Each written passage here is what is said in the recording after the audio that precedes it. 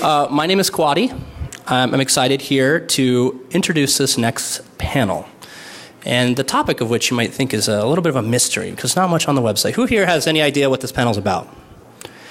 Great. And yet you still came. So that's awesome. That is amazing. I can't tell if you just need a place to sit or what, but we will proceed with some very interesting content, primarily because this topic is very interesting, right? We're talking about hacking medical devices, hacking critical hospital infrastructure. As you can see, all the great work that's being done in this village next door about keeping patients safe. And that's really the key thing we're going to talk about today. And when we say simulation, simulation comes in a lot of different flavors, has a lot of different definitions. But if we think about it, we're really talking about what could happen to patients that are connected to these devices that are vulnerable. How can we study that ahead of time, because we don't want to be discovering it after the fact, right? So we have to use the critical tool of simulation, whether or not that be high-fidelity simulation when we train doctors, or whether or not it's going to be simulating attacks in different environments so we can better understand and learn them. So that's enough of my introduction for the topic today. I'm going to go ahead and start introducing some of our panelists. Dr. Saxon, who is listed to be on this panel, had a family emergency this morning and actually has flown out of the state. So apologies to anyone who wanted to come for Dr. Saxon, but she sends her regards. We're going to go ahead and start off. We have Dr. Julian Goldman at the end. They're all each going to give their own introductions. We have Dr. Suzanne Schwartz. Yeah, Suzanne Schwartz. And we have Mr. David Guffrey. I'm excited. Please mention my name again. It was They'll now proceed with their own introductions. I'm so sorry. Listen, I went to public school, and I can't spell anything. So please forgive me. Yes, yeah, it's the anesthetic. Please. Thank you. Of course. You have the mic? Thank you. Okay, so it's been given away. The secret is out. I'm an anesthesiologist. I work at Mass General Hospital, and I'm also the medical director of biomedical engineering for the Partners Healthcare System. In 2004, I started a lab working on medical device interoperability, and a few years ago added cybersecurity to our portfolio. And we have a lab in which we have no patients of either kind. So we have a simulation environment. We have a sandbox in which we can look at different scenarios and what the clinical impact might be if either a device or if a part of a system is affected. Our work has been supported mostly through federal grants, including work supported by the FDA. So when Dr. Schwartz is passed on, the mic is passed on to her. We've been collaborating closely on medical device cybersecurity and also with other agencies. In order to provide information and resources, education, knowledge, and work together as a community to address what we know is a serious threat and to avoid any negative effect to patients. And that could happen if a device is affected. It could happen if a device isn't available. It also could happen if incorrect information is disseminated to clinicians and it overwhelms them. So, like any complex ecosystem, it's really difficult to address all the issues. But we're working with a lot of collaborators and trying to do that, and we're really looking forward to the conversation today.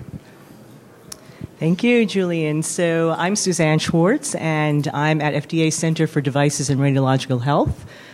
I work as the director of a new office as a result of a reorganization, the Office of Strategic Partnerships and Technology Innovation at CDRH. And it is a pretty expansive portfolio that we have within this office, all extremely exciting, leading-edge work, which makes every day an extraordinarily challenging, but again, intellectually, scientifically stimulating and exciting portfolio. Included within that portfolio is medical device cybersecurity. Interestingly enough, my background, I'm a clinician as well. I'm a physician. My training has nothing to do with cybersecurity. I'm a burn surgeon, actually, and prior to coming to the FDA, what will be 9 years ago, in October, I worked both within the clinical and academic sphere, as well as sometimes spent in the private sector as well, working within the medical device space for a startup technology company. But when I came to the FDA as a medical officer, I was placed within CDRH and was involved really in the pre-market side of review and consultation on submissions of new technologies that has to do with my field, burn injuries and wound repair. Really exciting. As a result of, long story short, as a result of the work that I was doing, I was introduced to the field of what's called emergency operations and medical countermeasures at FDA, and was assigned to really represent efforts on behalf of the Center for Public Health-related emergencies. And when we were struck several years ago, this goes back to 2013, with the presentation of vulnerabilities of medical devices to the agency, and really we're not sure what we were supposed to do with that information, especially when it comes in as a huge package of information through the researcher and through the Department of Homeland Security. The agency had made a decision at the leadership level that it's within this public health response role that we would undertake efforts for medical device cybersecurity. So what started out, the point here is what started out as purely reactive and response, subsequently evolved and morphed into a much more proactive, forward-leaning stance. And it took really putting together a team across the center of experts that really represent the entire product life cycle. But beyond that, it was really about recognizing what we lacked. And that's a really important point for our discussion here, because it's recognizing that there is a lot of expertise, knowledge, resources that the agency did not have and still does not have with respect to medical device cybersecurity. So what do you do in that set of circumstances? You reach out. You collaborate, you look for partners, you look to understand exactly what it is that we need to be working on together as a community in order to address some of these really complex challenges and this evolving space.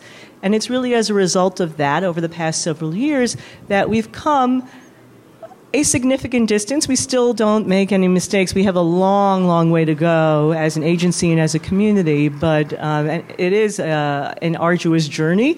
But it's through the types of collaborations and partnerships that we've had through your community, through the hacker community, with industry, with healthcare delivery organizations, with patients, with others, that has brought us to where we are right now in articulating policy guidance, in defining collaborations and understanding what are ongoing challenges, and we'll continue to do that as time goes on.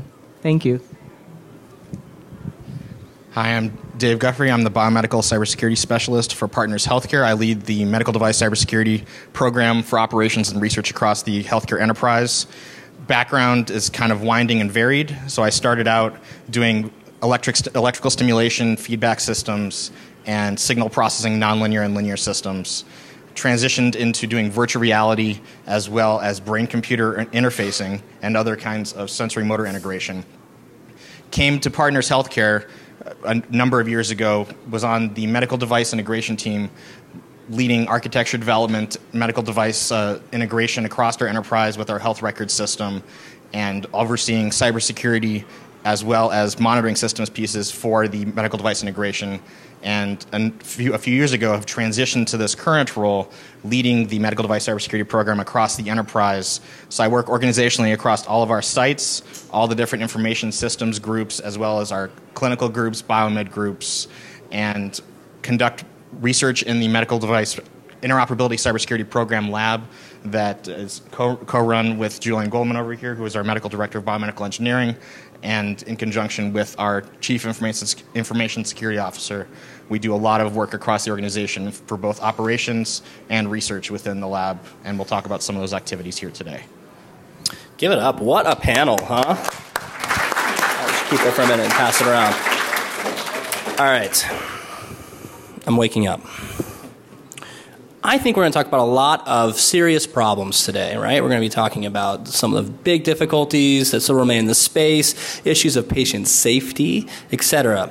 But before we do that, I think it's important for us all to take a little history lesson, if you will, and look back at how far we've actually come. So being involved in this space for several years now, I remember first coming to this and thinking, wow, everything is broken. It's a giant dumpster fire, right? How many people have heard that? Like healthcare, cybersecurity, medical devices, a giant dumpster fire. You know, I don't know how raging it is right now. I mean, there's probably some varying opinions. Could you still roast some marshmallows? Probably. But I think it's important for us to take a little bit of a trip down memory lane. I'm going to ask each of these panelists to just reflect briefly on how far we've come.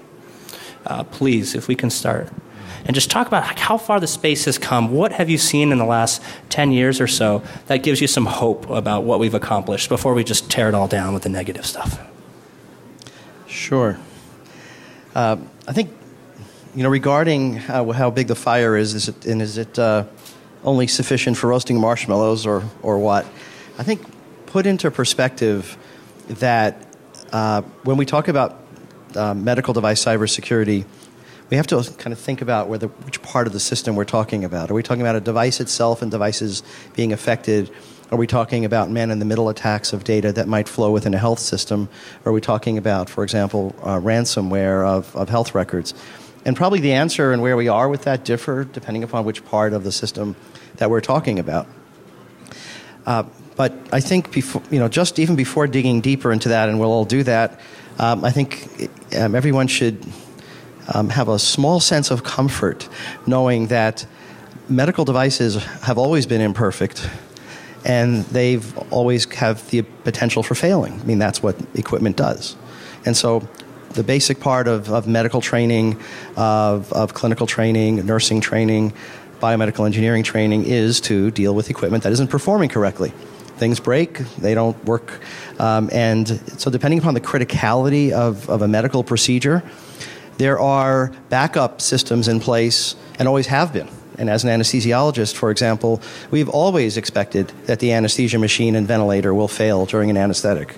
We always expect that our other equipment will fail. We've always thought that way ever since these things were developed, and when they used to fail a lot more frequently than they do today. So the reasons for failure are different. They used to simply, be mechanical failures, pneumatic failures, and now that everything is microprocessor based, we have to be more concerned about cybersecurity. But at least so people, don't cancel the surgery that's scheduled for tomorrow or next week. Be aware that failures happen. Now, we're not used to seeing large fleet failures of entire, products across the whole hospital, for example, which, of course, is the big fear with cybersecurity. However, those things have happened also completely unrelated to cybersecurity. For example, if there's a defect in the plastic tubing that's used for infusions of medication, and all that truckload of that defective tubing arrives, it's all distributed throughout the hospital, the next thing you know, all the pumps are affected. There have been software upgrades over the years that have caused problems with medical devices, critical devices. So even that is not entirely new. But in a sense, the vector and the nefarious nature is what's changed probably the most. And so I think the end result of this is we're talking about it now. We didn't 10 years ago. We're thinking about it now. And what we have yet to do is start to ensure that everyone has a higher level of vigilance for cybersecurity-related device failures, and we need new ways of being able to address those when they occur. So instead of going on for an hour, I'm just going to stop right there. Julian, I'm going to pull on one thread that you mentioned because I think when I reflect on the past several years, I think a lot of it comes down to a significant change in culture, a significant change in mindset in how we think about cybersecurity. And what I mean by that as an example or illustrative of where we are now versus where we were several years ago is that in many of the conversations that we would have, FDA, whether it's with industry, whether it is with healthcare delivery organizations, whether it's, with just general public, it was, kind of, that can never happen. That's just purely hypothetical, theoretical. I don't need to be worrying about that. And how that would translate with respect to how even industry would view an issue that we'd bring up. It was like, well, but we don't design our devices to be thinking about the potential malintent or nefarious intent. We're designing for intended use. So think about the shift in mindset that we've asked of industry in the design of new devices to be putting on the hat of the adversary, to be thinking about it from the standpoint of threat modeling. It's like, no, we need to consider other potential mechanisms by which a device could be used other than what it was perhaps, in the most beneficent sense intended for.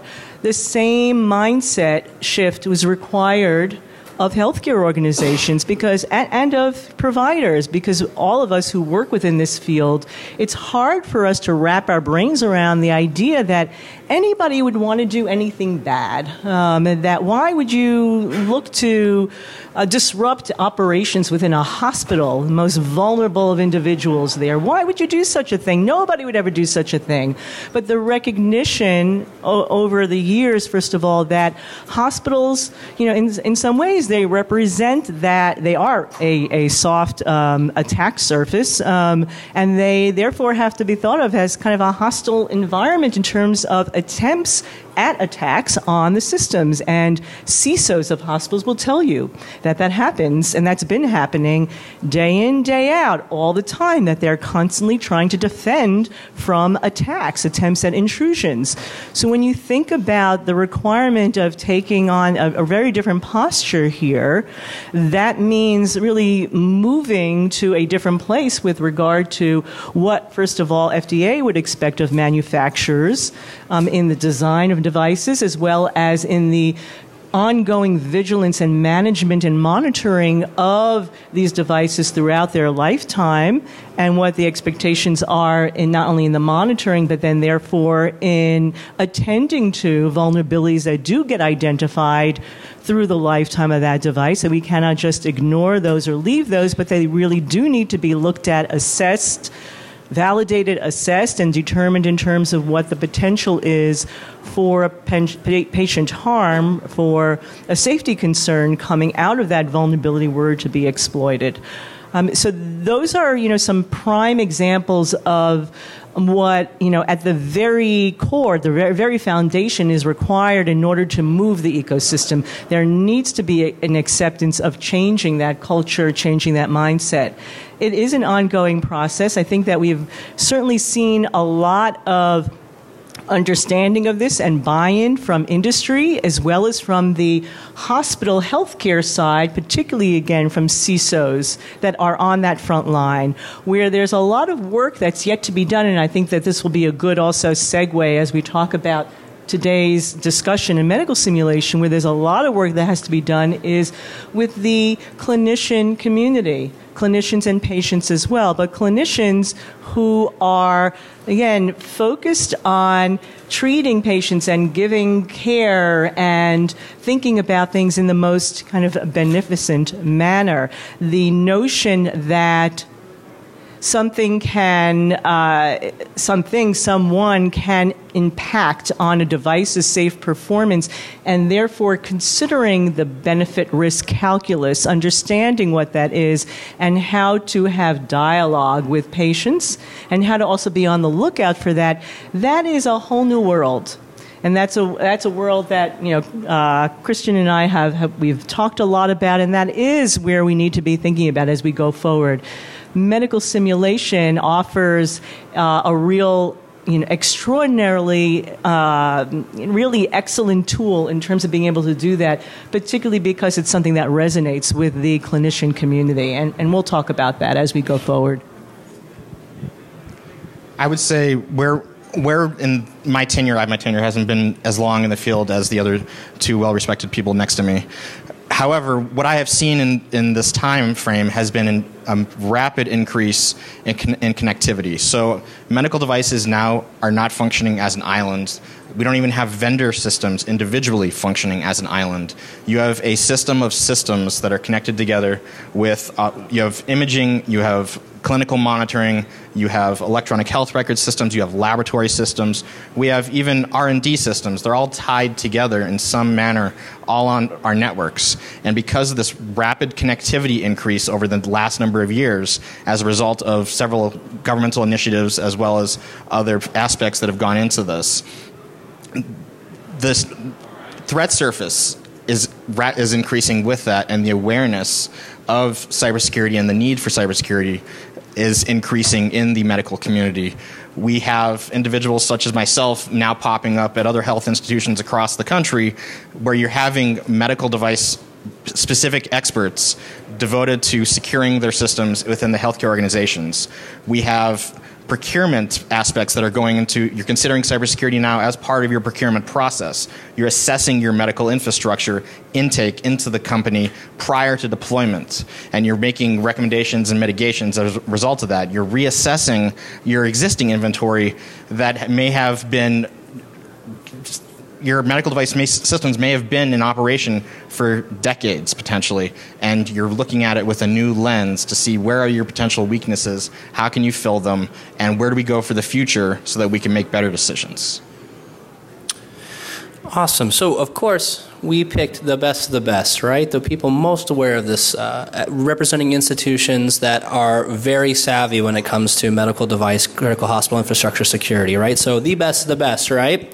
I'm going to ask a provocative question to the panelists here. Put on the hat of a middle tier, somewhat rural hospital that takes care of 100,000 patients a year. So still takes care of a lot of patients, but isn't connected to a big hospital network, doesn't have tremendous amounts of resources, et cetera. And take what you know about how hard it is to secure these systems, how vulnerable they perhaps could be, and answer the question, do you think that if a patient was harmed by a device that was compromised, by a piece of malware or some other thing, that that hospital would be sophisticated enough to detect it? I think that's a very tough question to answer. Where I would start with it is, it depends on A, the monitoring infrastructure that they have, B, the relationships that they have with the medical device manufacturers themselves, and C, the technical personnel that they have on staff. So this is a mid-sized hospital, not a small rural community hospital. So you can suppose that they are going to have some technical resources. You are going to have some form of network monitoring. You are going to have clinicians that are going to be able to see changes in behavior of your medical infrastructure. And we have many manufacturers in the field that are on top of their game, and they will actively work directly with the hospital to help remediate and mitigate their risk. So as long as those relationships exist, I would think that it's going to minimize the potential impact. I can't directly answer it fully. No, it's a hypothetical. Those are my favorite ones because you can't answer them. I would be pessimistic about the ability of such a hospital being able to recognize a cybersecurity-related incident as being just that. And I think it has a lot to do with the fact that the hospital is not well resourced. It is in perhaps an environment or a location that is geographically well removed from some of the bigger academic or bigger clinical centers where there is a lot more likely exchange and dialogue happening across the C-suites and the operational folks within those organizations. And we've heard that, there's been an analysis really done of that several years ago through the Healthcare Cybersecurity Task Force, actually, that kind of surveyed what does the nation look like with respect to its current state of preparedness and capability, and there's a very wide spectrum across the United States for hospitals and healthcare facilities, which leaves us certainly very concerned about those types of facilities and how we as a collective, as a community, can bet, not just government, but really everyone, the private sector as well, think about the notion of partnerships and other efforts creatively that can help those types of institutions that may be, again, more remote, more siloed, less resourced, to assist when these types of incidents do occur. Thank you. Well, I think we should consider what kind of issue we're dealing with, what kind of attack it is. Is it something that's intentionally in stealth mode, or is it something that's intentionally not?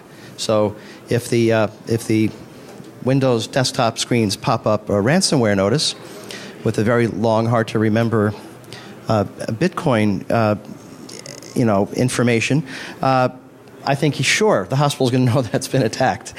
If, on the other hand, someone is performing a man-in-the-middle attack to modify lab values and other data with an intent to assassinate someone or cause harm or disrupt operations, I imagine it would be very difficult for anyone to detect.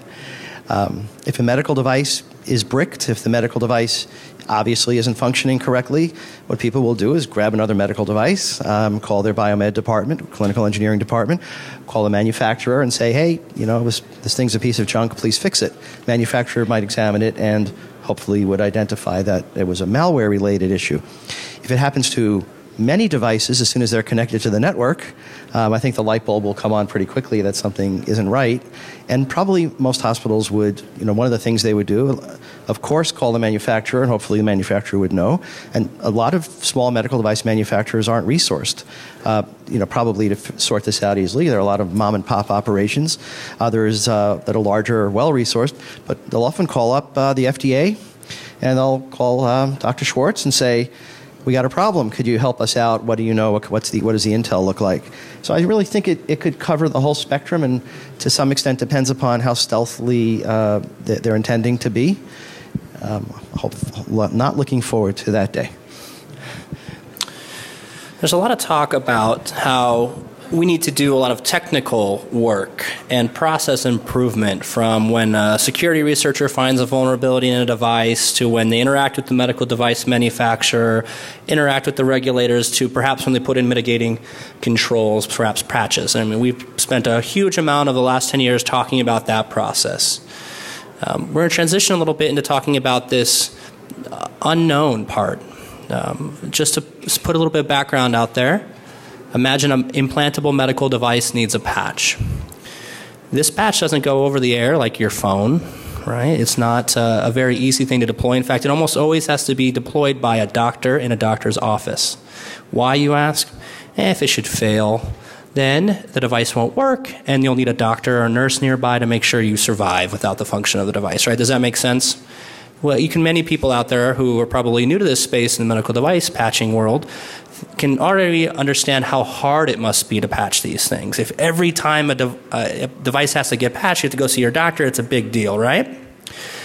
Now the question to the panelists are, how equipped do you think doctors and nurses, nurse practitioners, the clinical staff is today at A, understanding this, and B, being willing to deploy something like a patch, knowing nothing about cybersecurity or patient care implications? So the question again, how well do you think doctors are prepared now?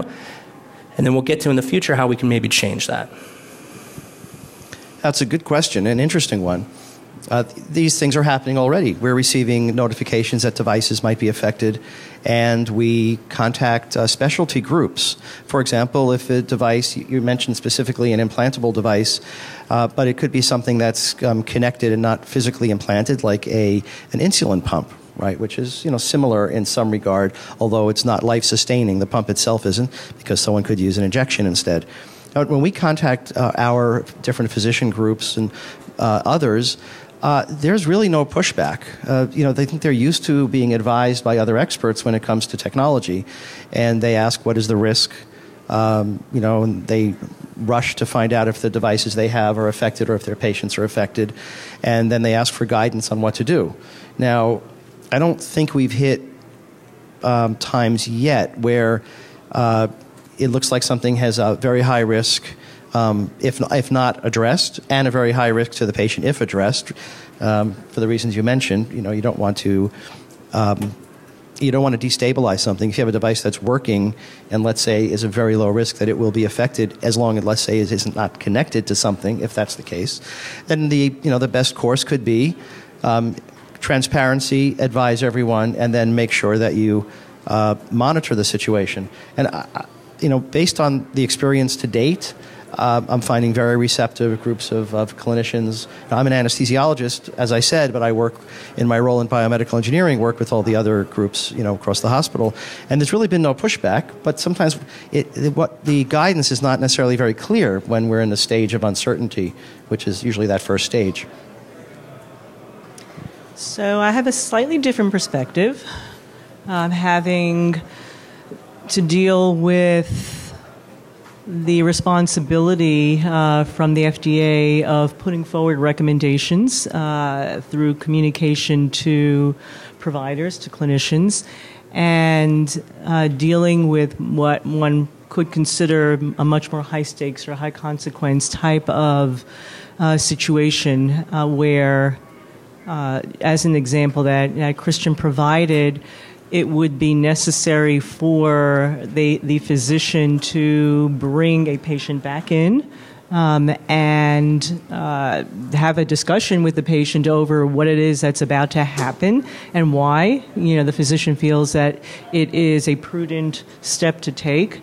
And we have seen a lot of reluctance, a lot of hesitancy within certain clinical groups, within certain clinician communities. The one that is most prominent, and I think it's because also it's the first one that we've really had to deal with, has been within the cardiac space, specifically with electrophysiologists.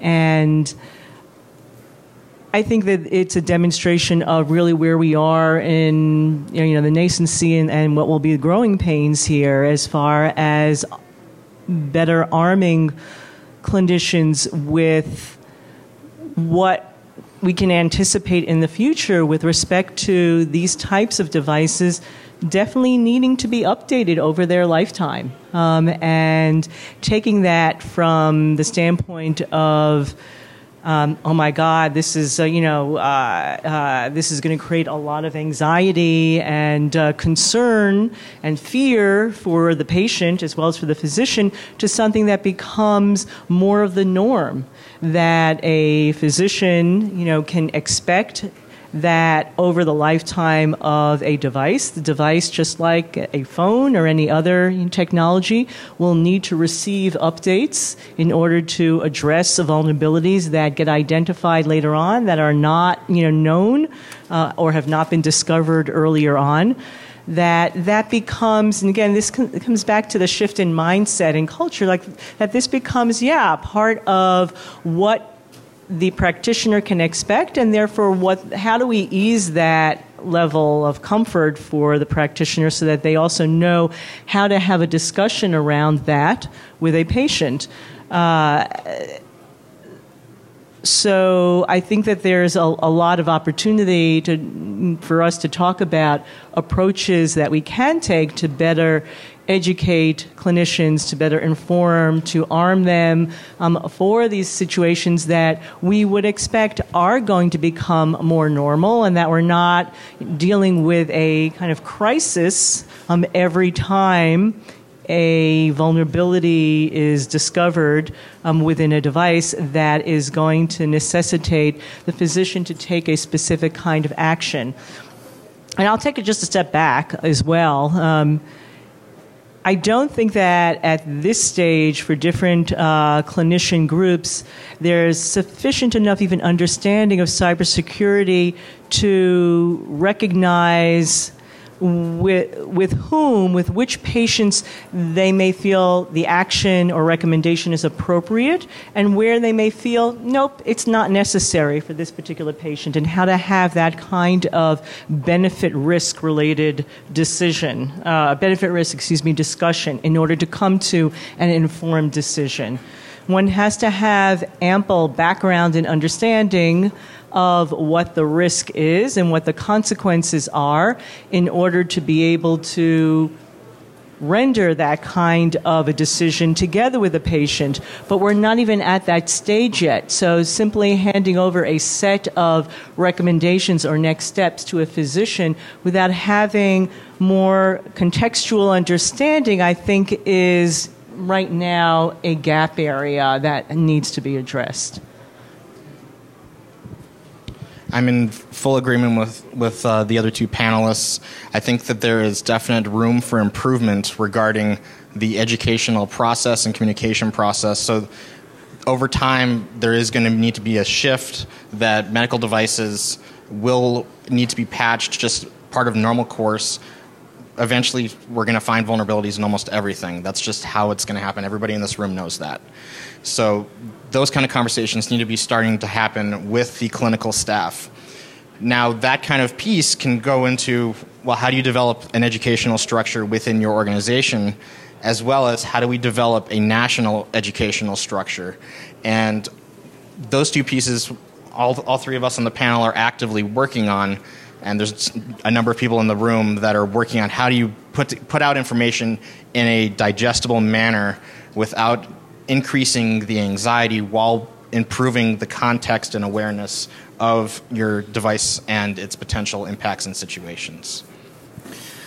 Awesome. So we're gonna go a little bit faster through some of the next topics. Who here in the room would like to fly in a plane with a pilot who has never actually flown a real plane and let them take off and land? Please raise your hand. Where's your sense of excitement? Yeah, how much a ticket? We could discuss that. Let's see how much you would pay. We willing? Maybe $50 is not enough. Anyways, we're going to talk about simulation next. So we're going to have two different types of simulation. One is simulating attacks on medical devices, probably best exemplified for their work at the Partners Lab, right? So how do we simulate these types of attacks? How do we put clinical risk and the criticality of these types of things and see how they translate to impacting patients? That's one type of simulation we're going to talk about. There's also this other simulation which falls into the pilot part of it. So, aviation figured this out decades ago, that they didn't want pilots flying in planes the first time while learning to fly planes, so they put them in these high-fidelity simulators, right? Like basically video games to teach them how to take off, land, push all the buttons the right way, etc. We stole that in medicine, and we teach doctors how to take care of really sick patients using simulation. So who here wants a doctor who looks like they're 25 taking care of them when they have their first heart attack? Anyone? No, never having taken care of a heart attack before. You probably don't, right? So we got to teach those doctors how to take care of those sick patients using mannequins and dummies and fake emergency departments so that when they give the wrong drug or give too much of a drug or too little, we can correct them before they do it on a real patient. Yeah, that sounds great, right? We did this for medical devices, right? So we took some real research out of the security researcher space, and we wrote clinical simulations based on if this pacemaker vulnerability is real and it impacted the patients, this is how it would look. The patient would come in complaining that their pacemaker kept shocking them, and perhaps they'd even go into a deadly heart rhythm as a result. Or maybe if the infusion pump they were hooked up to was compromised, it would give too much or too little medication. And we let these doctors go through these cases not knowing what was going to happen. It's kind of like Dr. Dungeons and Dragons, right? They unroll the scenario. I bring all that up to say, Dr. Schwartz, you saw some of these simulations in a couple of these conferences in the past, and what were some of the insights you saw? Did you see anything? Was it magical? Was it boring? What were some of the real importance to this that you saw that we could leverage to address the very issues this panel is talking about, which are generally clinicians and clinical staff don't know much about this and need to be better informed? Yeah, I have had now the opportunity, really the privilege to attend and to observe two such types of summits that went through these types of simulations, and for each of the scenarios, observing the clinicians kind of go through step by step their interventions, their kind of watching them think through and act at the same time, and then do a debrief afterwards and listen to their aha moments was just extraordinarily insightful and impactful because each of them had said, again, going into such a simulation, not knowing what the scenario was going to be, that the consideration of a exploit of an attack never would have entered their mind, and it brings the understanding that this can occur into a frame of reference that resonates for the clinician, in terms of what it is that they need to be thinking about in dealing with a emergency or a scenario that's unfolding right before their eyes. And I think it was in some ways an awakening and an enlightenment for each of the clinicians that were involved in those scenarios, and for me very much validating that in order to bring better awareness to cybersecurity for clinicians, placing a clinician in an immersive type of learning environment in the way that we do teach and train medical students and house staff and so forth is a very, very effective method of doing so, because the intent is not, again, to turn clinicians into cybersecurity subject matter experts, but rather to give them the tools to be recognizing and to therefore be doing what they do best as a situation is presented to them. And it was, again, a very, very enlightening and informative exercise. Add something if I can. So, may I add? So, what is called high fidelity simulation is what this is usually called in the medical education world, and a number of specialties now use these environments. I go through simulation training every few years as well, and boy, it makes you sweat. And so what's special about simulation? Well, you can simulate things that someone may never see clinically, and you can control and contrive whatever you want so that it becomes not only that educational opportunity, but it also becomes seared in your memory. And then when there is an event, there's a problem, people usually fall back on their most memorable events of, oh yes, there was a simulation on this, and maybe this issue is related to cybersecurity, would be the outcome of that. Also, a big part of simulation is the team training aspect. It's learning what to do when devices fail, things fall apart, and it's learning how to recognize that something is actually much worse than it first appeared to be. Because we've all had bad things happen. Could be a fire in the kitchen, or it could be a car accident, and at some point things look okay, and then they suddenly become terrible. And we train clinicians to recognize that tipping point, which is hard to do. You have to kind of step out of the experience and know how to bring in other help. So there's a lot of value at multiple levels for simulation, and I think it's been really great to go down that pathway because of the potential for all sorts of good things to come out of it. And you're, of course, welcome, Dave, to comment on that. Or if you'd like to talk more about your simulating of hacking these devices, because the last topic I'd like to hit after you talk about that is really how do we involve this community in here? Because there are hackers out there, right? We care about being involved in this. That's why they're out here. They are patients themselves, or their parents, or their kids are patients, and they want to help. But they don't fall under the traditional categories, right? They're not in academia. Yeah. They don't care about writing papers. They want to hack. And there are a lot of barriers to hackers out there getting involved in this space. So please talk about your work in the lab, and then also let's start talking about how we can broaden inclusion into this space, which is really hard. Hackers can't get a hold of devices easily. They don't know who to talk to. There's a lot of problems and pushback and even threats from certain organizations being involved in that. So if we can move on to that for the last topic. All right, well, I'll say one comment on the previous topic of one area in these various simulations that has been very enlightening is learning who needs to be at the table. So when you're doing emergency preparedness and response activities and you're working through emergency situations, it's important to figure out what your communication paths are, who needs to be in what particular role, how do you all work together. You need to have people from the federal regulation level, you need to have people from your various groups within your hospital organization, you need to have medical device manufacturer groups, you have to have researchers at the table, and so all of these various pieces have come out in some of our simulation activities working through these kind of emergency disaster situations within our laboratory. As far as other kinds of more hacking-oriented research and activities that we've done in the lab. So we use the medical device cybersecurity lab for a number of different pieces, both on the operation side and the research side. Operationally, we do penetration testing of our systems prior to deployment, prior to procurement. You work through your various systems and figure out how you can work then with your organization and with your medical device manufacturers to fill any potential gaps or figure out how can you have mitigated controls. We also have work under a project with the Department of Homeland Security. And this is an aspect where all of you in the room, I highly encourage you to join us in this effort. So this is under the DHS Impact program, and if you Google Impact, it'll pop up. And we have a project for generation of medical device network traffic. And the reason for this is because, as you have all experienced in this research community, you can't get a hold easily of medical devices. You may not be clinical experts and know the clinical workflows, and there may be other legal barriers to be able to do research on these medical devices.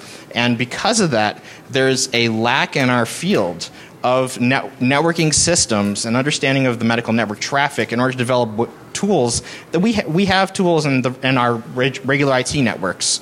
We have visibility, we have detection systems, we have artificial intelligence, all these different pieces on our IT networks. We don't necessarily have access to that on our medical networks due to a number of different hurdles. We are doing under this grant, generating medical network traffic under normal state scenarios, failure mode scenarios, attack scenarios.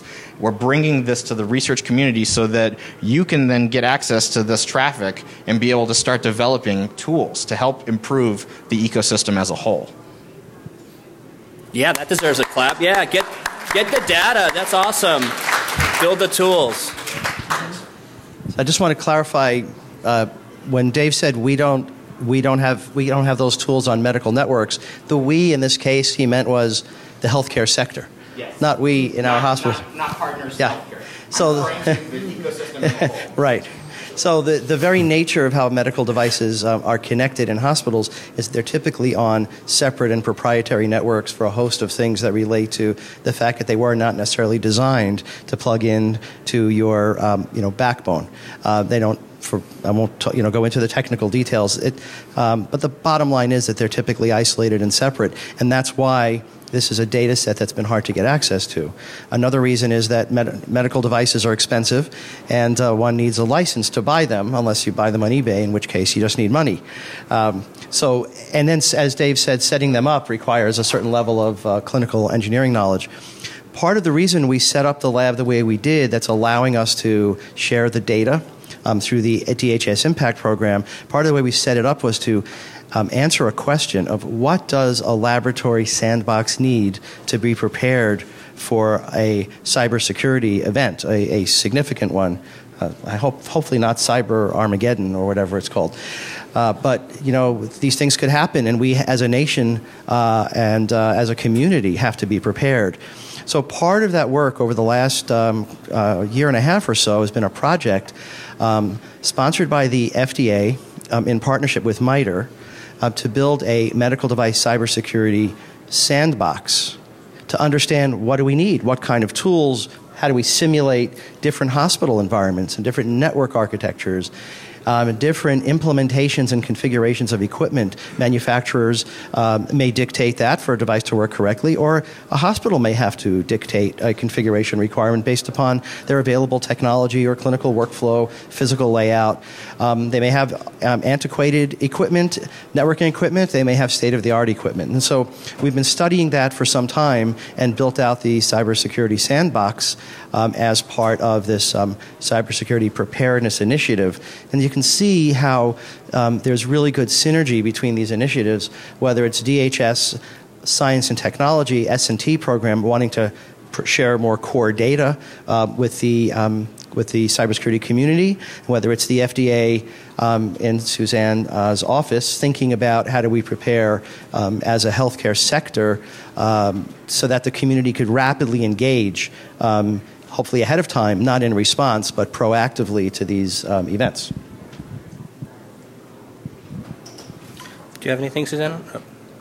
I would just simply add that I think that both the types of scenarios that we were talking about, whether it is the clinical simulation for providers, or whether we're talking about, again, the test bed or sandbox, they both demonstrate the power of simulation for preparedness. And we always talk about the importance of, preparing, exercise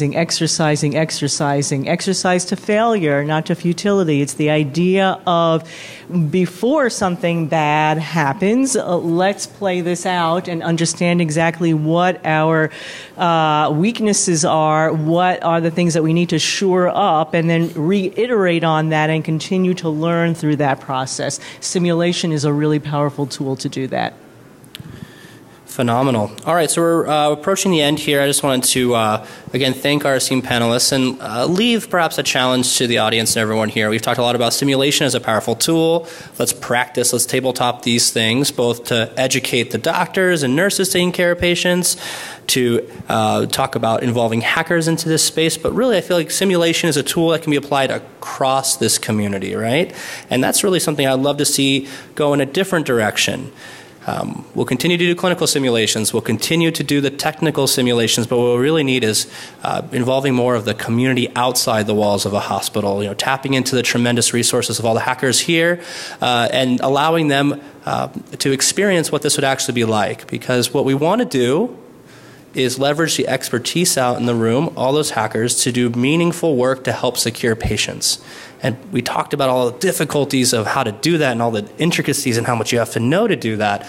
Let's reduce those barriers, if you will, to allow more hackers into the community. And I guess I want to say thank you as well to everyone that's involved in the We Heart Hackers initiative, the Biohacking Village next door. Please sit down and take a stab at the CTF, check out the vulnerable devices, and also join the community. This is something that's really important. Medical devices take care of our brothers, our sisters, our moms, our friends. There are a lot of nuances in this community. We should be banding together to solve a lot of these challenges and avoid the pitfalls that have happened in other industries that result in either outcomes we don't like, delays to fixing this issue, and then also it's just a cool space to be in. Who here is having fun here at DEF CON, huh? You came to the simulation panel, didn't even know what it was. We had some fun. Can we give it up for our panelists, please?